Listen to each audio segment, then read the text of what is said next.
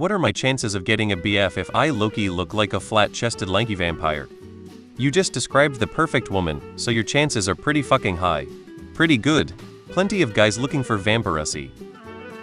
I wouldn't expect you to have any issues.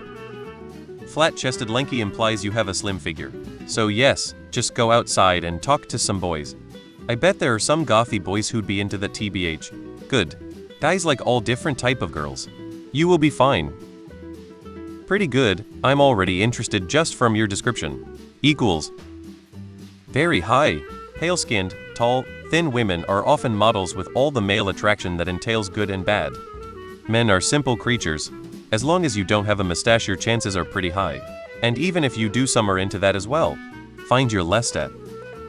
Close to 100. You mean like Angelica Huston as Morticia Adams? https://a.com/736x2dax xf2dax x56 f5000 c 9003 d4 te1 jpg https://a.com/736x2dax xf2dax x56 f5000 d4 c 9003 d9 d4 edd1 b jpg. I'm sure you'll be fine.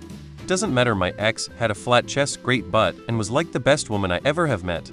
The significant contributing factors, from my perspective in respect of your success rates, aren't listed. You basically only mention chest breast size. Lanky vampire means little to me in painting a picture. If you're a girl, getting a boyfriend is pretty easy regardless of your body type. One thing the internet has taught me, there is always someone who will be attracted to fill in the blank. You know what I find least attractive about what you wrote? Your attitude. Confidence is attractive.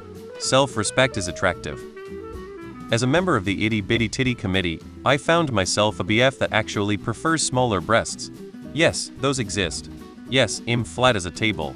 Also, if you don't like how your hands look, same, do your nails. I truly mean that it changes the whole look of your hands. Play around with different nail shapes and colors and see what you like.